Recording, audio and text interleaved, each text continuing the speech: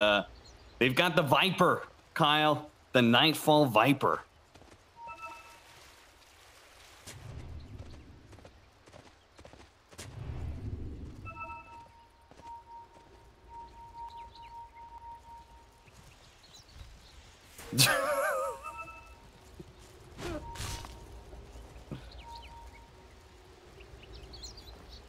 Definitely. Really? Why definitely?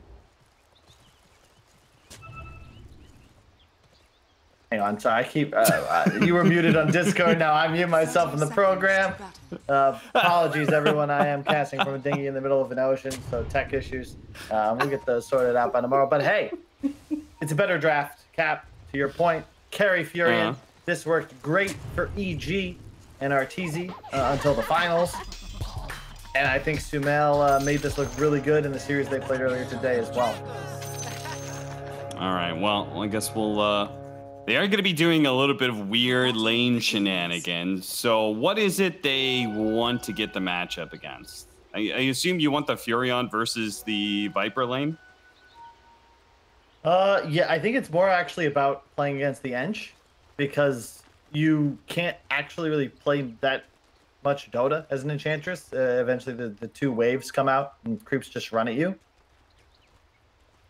I'm surprised, to be honest, they didn't put Sumail mid, honestly, against the TA, but I suppose you can't really side lane an Invoker. I just think this matchup is very TA favored. All right, so the Kunkka and so DM and Nightfall were just chilling. They were waiting in the triangle together until somebody showed themselves, because we are going to have a bit of musical chairs going around, especially since it's a Nature's Prophet, so he naturally will usually get whatever lane advantage he wants. So they really want to be able to have, it looks like, the Viper into the Axe lane instead of the ranged Nature's Prophet core, which you wouldn't really be able to harass at all. Sumail is getting totally free lane right now, as DM is finally going to show up. I think this is the right call, though, to your point. Viper just kind of owns Axe, the Nether Toxin. Oh, he's actually TPing bottom. They're going to get the kill on Nightfall, perhaps, as the Battle Hunger is going to be able to slow him down. He drops a Nether Toxin, but he should honestly just turn and fight. And they will manage to get the first blood as a result onto No Tail. Smart read there by Nightfall. Instead of just trying to keep running, he gets the kill before he would inevitably die anyway. So, well done. And this is cool from Sumail. You see he actually hero TP'd down, then tanks the creep wave to ensure it'll sit in front of his tower. Now Seb can walk top, and if Viper TP's bottom, then their lanes are going to be just fine. If he TP's top, Sumail can immediately go back up there. As you see in the impact play, Grimstroke of No Tail just a little too aggressive, to be honest. Did not need to get in there like that, and loses the first blood because of it. All right, they're going to swap lanes here, but you can see Seb actually read that. He stuck around this bottom lane. Once they showed the heroes, like, they can't change this again. So they TP the Viper up to top lane, DM swaps down to bottom. Sumail uses his teleport to go up to top lane. They've got the lanes that they wanted once again. Fortunately for Virtus Pro, GPK is going to be walking away with a win in the mid lane. So they may not be having the best fun in the side lanes, but GPK is currently dominating the mid matchup, 11-4 and a kill. I think a big part of that. This is one of the reasons. Oh, silence him! Oh, Kingslayer, he got the 4 stacks before the teleportation could complete, and they get that kill as well. Virtus Pro, man, they're surprising me here with the side lane action going on. I don't think they should have been able to get any kills so far. I mean, yeah, but the part of the reason, you know, we talked about this a lot, but even in the commentary, I think it was from Zhao8 that was translated on Reddit earlier. VP just crushed everybody with TA, and then they kept picking it and people had answers. But a big part of the reason it was so effective is because of this early point in meld. It is so good, especially against a hero like Invoker. You take him to negative armor with just level 1 meld. Push in, Inkswell blocked a little bit, so Seb won't be able to pursue for that kill onto DM, who is obviously going to have a rough one against an Axe. I can't imagine this lane would ever be good for you. Every single time he approaches close to the creep wave, he's getting battle hungered, and if he gets even closer, Axe will just run at him, right-click him, draw creep aggro, and probably get some spins. So EMP Tornado out mid lane. GPK is going to be using all of his mana, but he does have water runes coming. So another big reason why TA feels pretty good right now, right, Kyle, is the fact that you get a bottle, you've got infinite refractions, basically. Yeah, he would have had a free bounty, too, if he had checked it in that top area of the map. Surprised he didn't go for it. Zeb going to use that Ink Swell to run away, and will manage to land the Torn. Is he actually going to die here? Zeb pops the Fairy Fire, but he is very, very low. Fortunately, the stroke slows him down, but DM is fast enough to be able to catch up. He gets the kill. He gets the courier kill as well. Again, I feel like this is a lane that Virtus Pro should lose, but they're winning. Yeah, so far winning in all lanes, to be honest. But I think part of it is just because Sumel's forced to play in the top lane, right? It's the level 1 and 2 advantage that I think Furion really has. But now that you don't have that gold advantage, you know, Nightfall, he can just push out the wave. And 2 points in Poison is very effective at zoning. And we already saw Kingslayer with the silence removes the free TP away. So Sumel has to be a lot more cautious now. I just don't... Yeah, I don't think it's a strong enough lane with just the Phoenix, Cap. Especially because... You know, the shield off of the initial Fire Spirit, just a very simple damage turnaround. GPK, they're going to try and go for him here. They do have the Cold Snap plus the damage over time of the fire. GPK is going to be saved here by Euphonic Shield. Turns around, goes for the kill on the Soxa, gets it too. In fact, he's going to be able to be strong enough. He chases down Sumail as well. Sumail very likely to die here. GPK going to be bailed out once again by the Euphonic Shield. He stays alive. And he stays. Oh, okay, never mind. He didn't refraction. What? I said he stays alive, and I'm watching him tank damage, and I'm like, yeah. Well, he's gonna pop refraction, right? He just didn't hit the button. He died to Treants? He died to a Treant hit. Yeah, he was gonna pop refraction for the next Invoker hit, and I think he just straight up did not see the Treants. Oh my God, sorry, Cap. I was checking out chat, and they all said my mic was a lot better this game, but it was because I was still muted, Cap. It's very rude of the community, but it's okay. I'll take that constructive criticism, and I think after this series, a lot of the fans might also have some for OG, perhaps a little bit for GPK. Let's check out the reaction. Yeah, a little mirth. He knew he messed up. Tornado, Kingslayer, gonna be caught in the river. OG will get their 3rd kill of this laning phase, but it's requiring them to pretty much run multiple heroes around the map, which leaves Virtus Pro totally free in the bottom lane right now. They're gonna try and use this Siege Wagon push with a Dark Troll Summoner, even better, so he can summon some skeletons, tank up the tower. And this is a dead tier 1 for sure. Meanwhile, Soxa, he's gonna die at top lane as well. So Virtus Pro continuing to find wins in the side lanes. Yeah, once again, all 3 cores, top net worth, Cap, and I gotta say, I love watching DM play Kunkka. I think it's built for his style of play, and it's a really nice addition to his hero pool. Especially with an Enchantress, you have so much catch and kill potential, and as demonstrated by this game, it's a very dominant lane. But so far, OG just outmatched, and they're the team with the Furion. They're the ones that want to be applying pressure, and I just don't know how they can do it. Seb has an Urn instead of the classic Vanguard that we see pretty much every Axe buy, right? That is weird. Did we see a game? I don't think there was a single game where an Axe did not buy a Vanguard. No Tail going to be pulled back here into his death. Trying to defend a tier 2 tower, but ends up committing a bit too much. Sumail still trying to find his level 6. Maybe once they get the Wrath of Nature and Thompson is ready to move around the map, they can find some kills. But for now, it's just Virtus Pro dominating the lanes, and as a result, able to run at whatever hero shows up in lane and try and kill it. Yeah, and oh man, GPK is just so huge right now. He just stacked his own Ancients again. That's a quad over there, it looks like. Nah, triple, but either way, that's a lot of gold waiting for him. And he's just free CSing in the mid lane, going for the Dragonlance build as expected. And VP just has total control of the Radiant jungle. Wards and heroes swarming. Radiant's middle tower is under attack. Another Dark Troll Summoner. Teleport. Oh, bots a travel pickup for Nightfall as he shows up bottom lane right as he was about to get ganked. Meanwhile, the mid lane is being pressured as Thompson comes back in. Tornado EMP.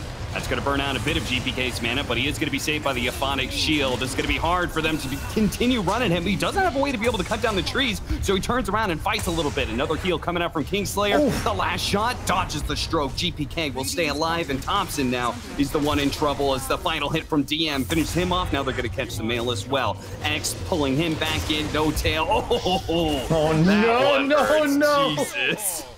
Oh no, it's even worse than last time, Cap. VP everywhere. They're just bringing the whole squad. And man, I gotta say, shout out to Kingslayer on the Abaddon, just consistently keeping his TA alive. OG have so many active debuffs, and the shield is just crushing them. Is under attack. Yeah, it really is. I mean, you're putting an Aphotic Shield onto Templar Assassin. It feels like you can never turn around and fight this TA. Between Refraction and Aphotic Shield, like the limited time that Refraction is on cooldown, Aphotic Shield is being Wait! Thompson has an urn, Cap. I left my hoofprints in his backside. They've got 2 urns on OG, but they don't have kills in either one of them.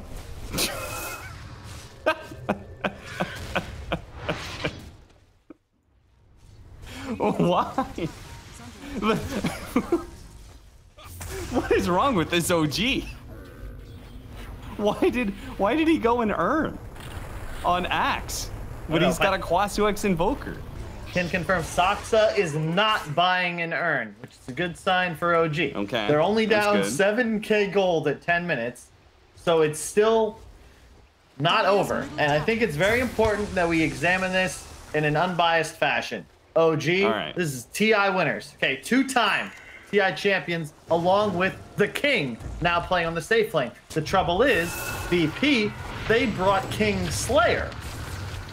And so far, true. Very tough for Sumail to deal with him. DM gets the X, the TPs, the homies. That's why they're trying to deal with Kingslayer. The Supernova, just to try and kill a safe lane Abaddon. That is not going to feel great. Sure, they eventually get the kill, but they're going to lose 2 cores in the bottom lane, as Nightfall is not one to be trifled with, especially if he's got the Kunkka to provide the disables that the core Viper sorely lacks. So Nightfall's just able to pump out the damage. DM makes him tanky and provides disables. It's a beautiful combo, honestly. And he's going to set up for this top lane as Viper won't be able to bots in just yet. Give him another 4 seconds. Instead, they're going to try and bring the Templar Assassin in. If they can keep GPK close by, the boots of travel almost complete. GPK will get the kill first, though. Nightfall shows up in order to claim the last hit on both him. No Tail will manage to get away with, though. TP out, they had no disables left. But as he said, Virtus Pro, they're just bringing the whole squad to every single team fight. OG, I thought they were going to be the ones outnumbering Virtus Pro in team fights because they've got a core Nature's Prophet. That's just not the case. Indeed. And where was this VP at all these lands, Cap? Because this is when they look the best. They're just swarming. Oh, Torrent! Oh, no, right on target. Came too close to the secrets. But GPK is 2-1-6 right now. Nightfall is 5-1-2. DM 6-0-6. The offlaner yet to die in this game.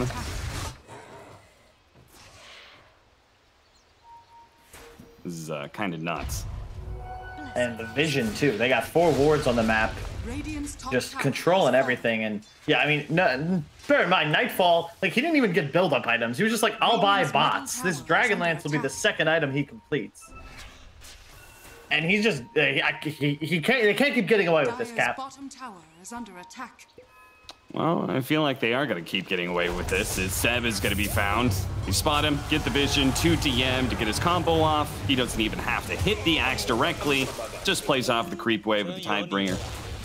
And between him and Save, they've certainly got enough. Kingslayer forced to use his ultimate in the mid lane. Not that he really cares. He's just going to sit behind Nightfall and see if OG wants to do anything. I mean, unless they go Manta Axe, which they are not, I don't know how OG's lineup possibly outscales Virtus Pro when you're already down 10,000 net worth.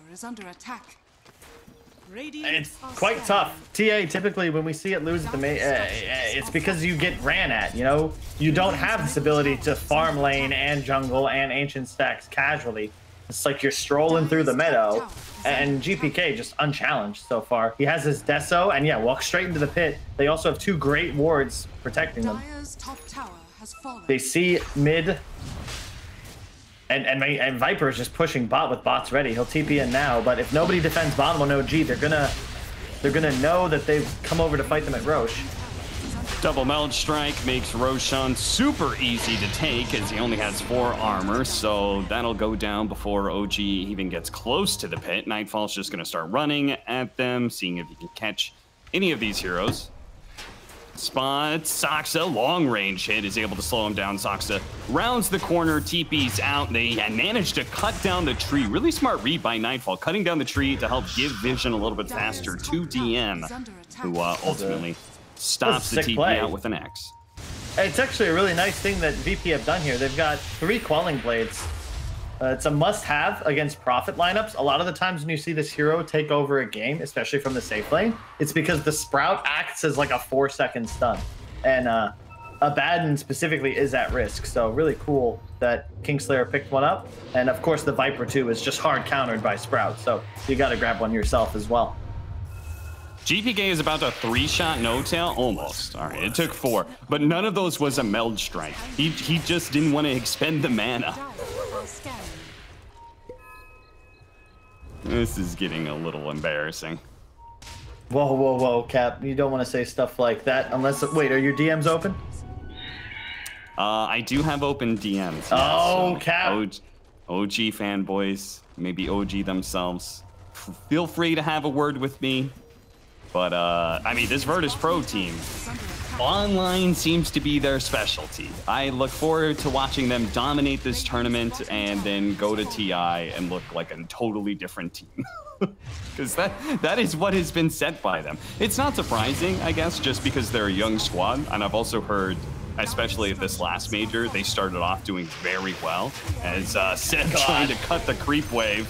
Does manage to kill the creeps thanks to the Wrath of Nature, but dies to Nightfall. Nightfall, he glyphed the creep wave as he TP'd in just before a final spin would have killed it off, and keeps poison attack toggled to autocast, so just straight up kills him through it.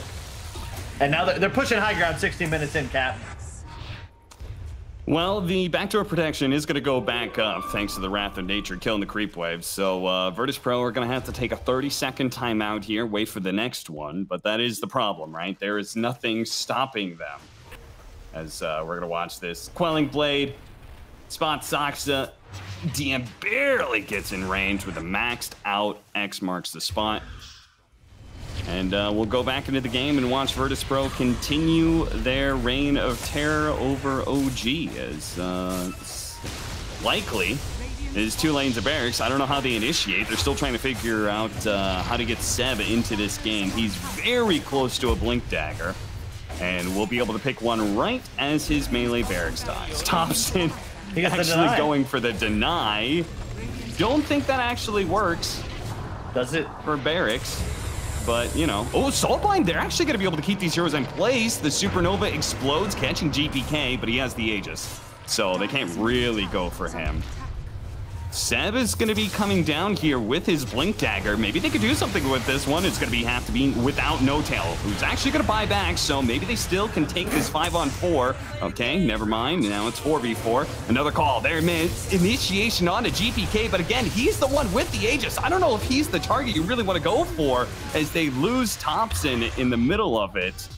And I mean, just that initiation makes me feel like OG doesn't have a game plan at all. Cap, Seb, he's level 10. Like, bless his heart. I love the tenacity to get in there and land a call. But as you said, that's a TA with an Aegis. And unfortunately, VP, the machine is fully loaded. And they just have far too much damage. You need a longer fight. OG, here we go. No ult on Abaddon. Trying to get Neo is going to show up and does manage to kill Kingslayer. DM, though, is going to keep Seb in place. Oh, God, the pure damage from save is too much. These impetus shots raining on aim. Now they've got an Aghanim Scepter on GPK. Dude, Templar Assassin in a winning game with Aghanim Scepter is so terrifying. You can't go anywhere. There it is. And I just love the side blades have been on point from GPK. You can see why they were so comfortable picking this at the major. Just he's side blading off the Phantom. Grimstroke's. Oh, there goes that Aghanim Scepter. Does manage to kill him. Radiant's middle tower has fallen. Okay, we see the lines drawn. OG, they've got a plan. Control enemy jungle, mirror the map, keep VP chasing you instead of attacking your structures. Well, I mean, that was that was Nightfall's drawings. Oh. He's the one saying they're gonna play up here, go kill them. Oh no, Smell. Oh, there it is. The Aghanim Scepter. Oh. Does manage to get away, but the problem is all they showed was the Templar Assassin who could just as easily teleport to the bottom. Oh my god, he almost died. If he had just died to creeps, I think OG just straight out calls GG. No, you don't GG out they till the just throne call dies, GG Cap. to avoid further embarrassment. I will say, where has this VP been? Right, from the draft to the overall just bloodthirstiness. Like, this is the VP I feel like we got used to seeing over the last 6 months. And OG, like, look, are they playing great? No. But end of the day, they just got bodied in lanes. And if you get bodied in lanes against heroes like TA and Kunkka, I mean, you're going to lose the game. Yeah. So I don't want to read too much into it. Thompson has a Midas. He's closing in on the Cataclysm. 900 gold away from Ags. Okay, so if they get Cataclysm with a beautiful call, they're gonna jump in, miss out on the call. Seb suiciding forward, trying to create the space for Supernova, but unfortunately that egg is gonna die. Cracked open, and GG is called. Okay, 20-minute GG game 2. Virtus Pro looks very, very, very good.